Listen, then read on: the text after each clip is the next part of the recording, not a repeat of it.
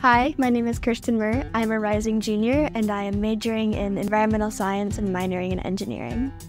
We are studying fog. Fog is very important in an ecosystem because it affects a lot of the natural processes in an ecosystem, so it's very important to understand how fog affects them.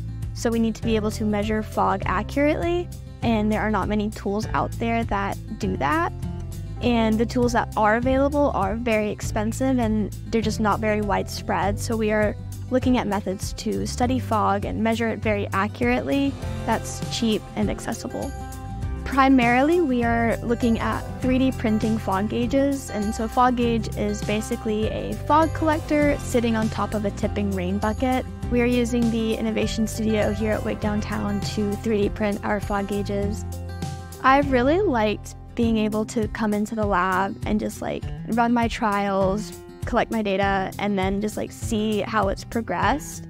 I started working with Dr. Lowman in her research lab this past spring, and then URECA let me continue doing that research over the summer. And I really liked working with Dr. Lowman because it mixed elements from my major and my minor and let me combine both of them into a project that I can work on with her and with other undergrad students and with grad students all summer.